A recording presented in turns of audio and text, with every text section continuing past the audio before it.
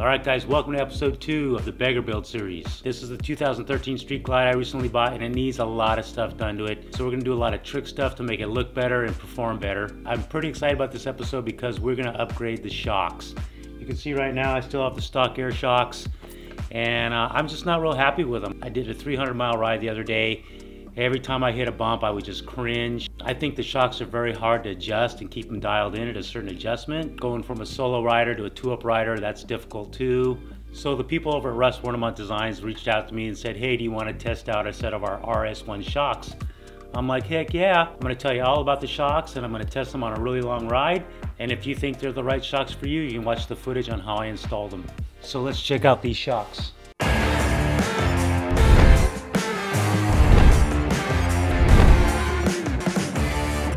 So if you guys aren't familiar with Russ Wernimont Designs, he started building off-road racing shocks back in the 1980s. Multiple Baja winner, over 35 years of shock development experience. And these shocks are made in the USA by, look who, Walker Evans. So you know these things are very well made. Let's take a look inside. Alright, so we have installation instructions with some stickers and adjustment wrench. Look at those. That, my friends, is a beautiful shock. Okay, so we got some mounting hardware. Here's the shock. I already pulled the shocks out of the bags. They had plastic bags around them.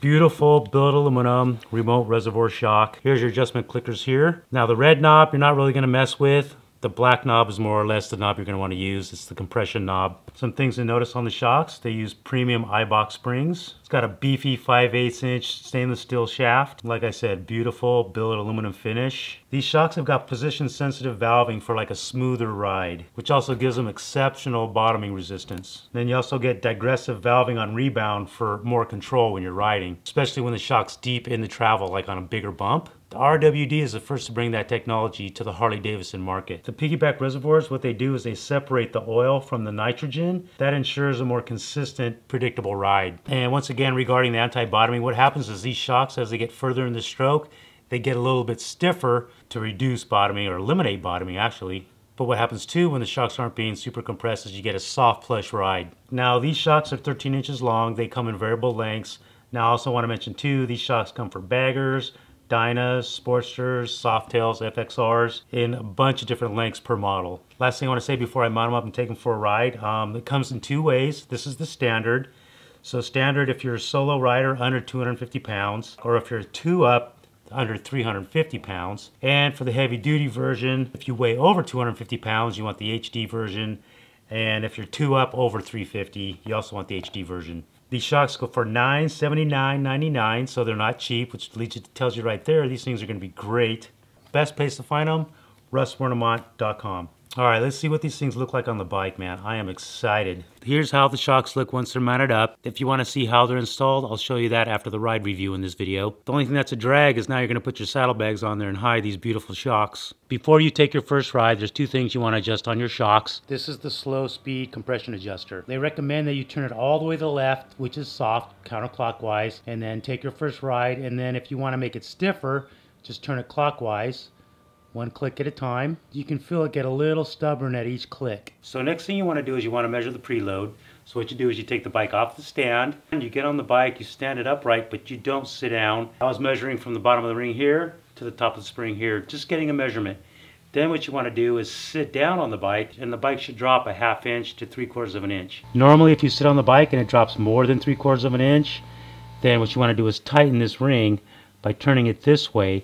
And what that does is it brings this up and it tightens the spring. So to do that, you'd put the bike back on the stand, get the back wheel off the ground, getting the weight off the springs.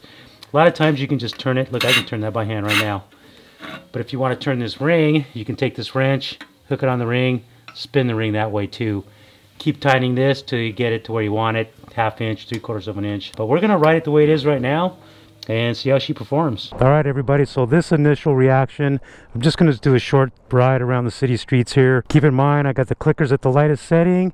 I got the preload at the lightest setting, which is the spring. I know some bumps on this road that used to make me cringe, and our freeway here is terrible. So we're going to hit both of those and see what we get.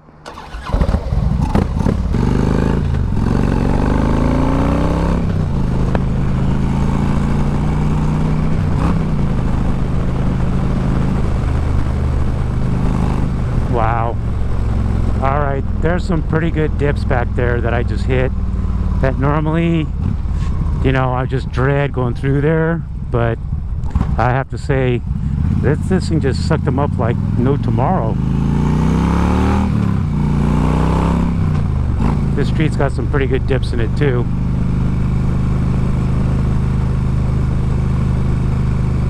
Just, you can see all the crap in the street overall. Holy crap, man. What a difference on the low speed stuff. Granted, keep in mind that the front end on this bike is still garbage, and that's going to be fixed next, but you can still feel what the back end's doing. It's like floating on a cloud. Now, a lot of people talk about too how much better this bike corners with good shocks on it. In a couple of days, I'm actually going on a long 300-mile ride, and that'll be a real test of these shocks. This is just kind of a preliminary test without saddlebags. So I left the bags off so I can adjust the clickers easy, but the way it feels right now, I mean, I don't have to worry about it. But I can definitely feel a big difference in the back end. This road has all these little lines in it that stick up like ridges, and the front end is kind of going kind of harsh over them, and the back end is just really plush over them. Ciao, dude. See how when I hit the front brake, see how the front end wants to dive? It's not good. All right, here's some road tracks right here. Let's see what we get.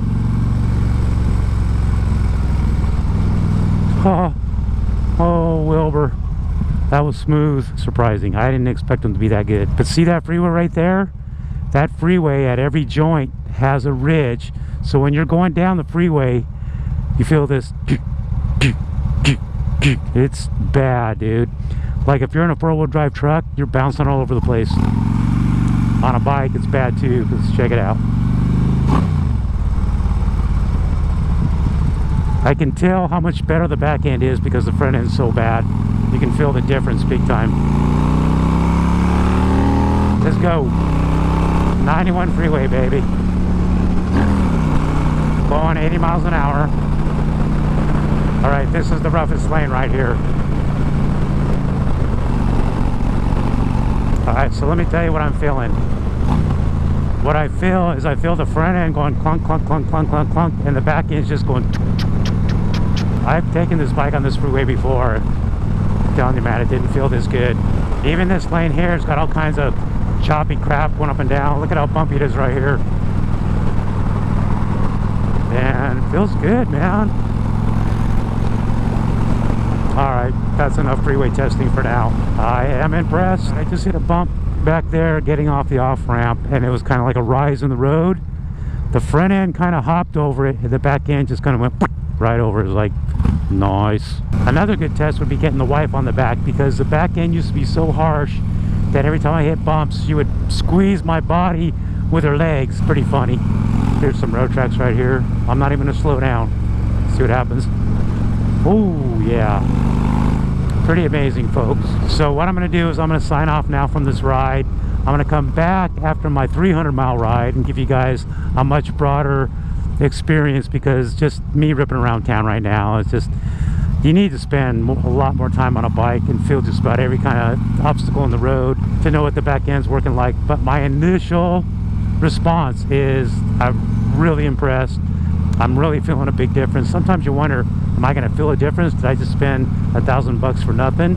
Over the air shocks, night and day, I'm telling you right now.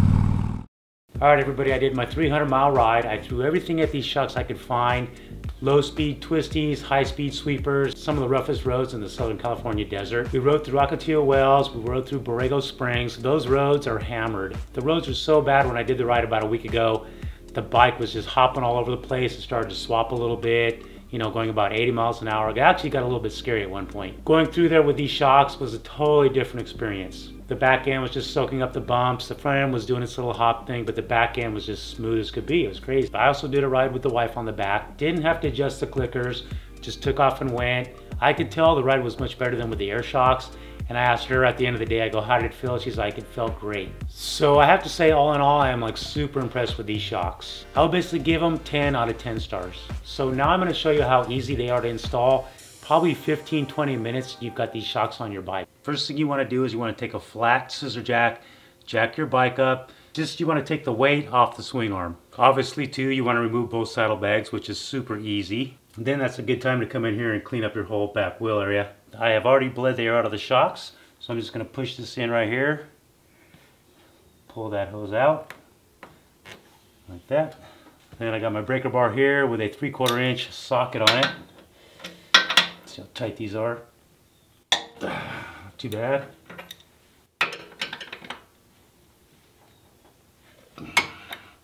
I recommend you take the bottom bolt out first. You got it, this bottom bolt, this bar is kind of in the way, so you got to come in at a little bit of an angle. Just take it nice and slow.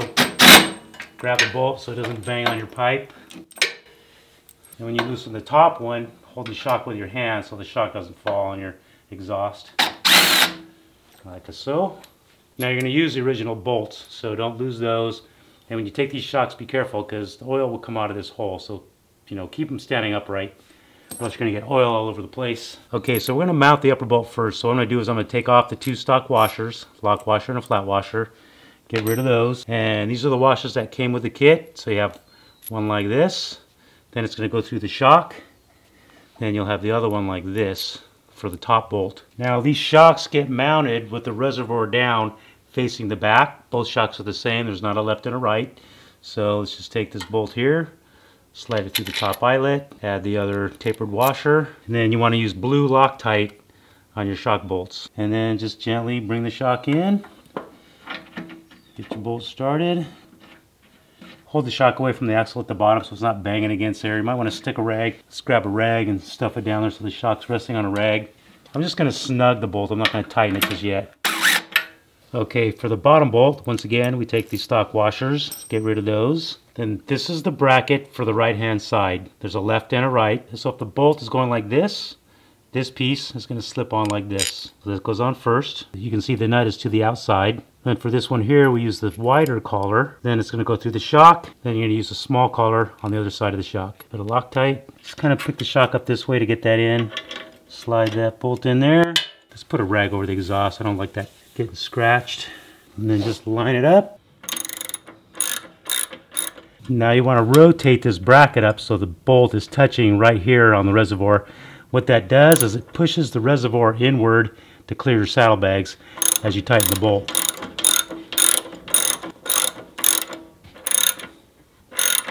Now you can see how the reservoir is going inward as I tighten this bolt. Didn't move very far, but it did move. You'll also want to remove your air shock valve here. I have a T40 wrench. Let's remove this bolt right here. Wasn't so bad. It's got a tab on it. So yeah, so just slide it downward and the tab right there will release. Put that back in. Probably have to take your seat off to remove all these air lines off your bike. Okay, after you get both shocks mounted up, come back here and just snug this nut right here. I notice they're kind of loose. You don't want to lose them. So just snug those down. Not real tight. I think they're nylon, they're not metal, so you don't want to over tighten that. Alright guys, thanks for watching this episode. Hope everything was helpful. Subscribe to my channel, hit the bell so you know when new episodes come out. I want to thank Russ Wernimont Designs for sponsoring this episode, hooking me up with these awesome shocks, and see you guys next video.